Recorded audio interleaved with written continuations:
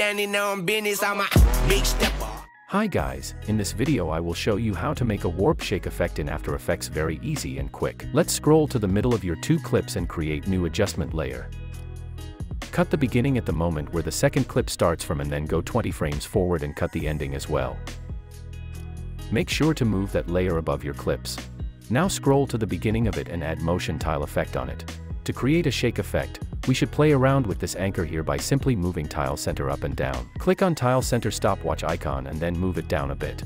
Then scroll forward a bit and then move tile center up. Scroll forward again and move it down. Now go to the end of that layer and then right-click on tile center and select reset. If we play back the video, we will have that edge issue here. To fix it, simply check mirror edges and then change output height to 200. Everything is fixed and looks smooth. Scroll to the beginning of adjustment layer now and add optics compensation effect. Change field of view to 75 and then click on a stopwatch icon. Now make sure to check reverse lens distortion. Scroll to the end of adjustment layer and change FOV back to 0. Scroll to the beginning again and add directional blur effect.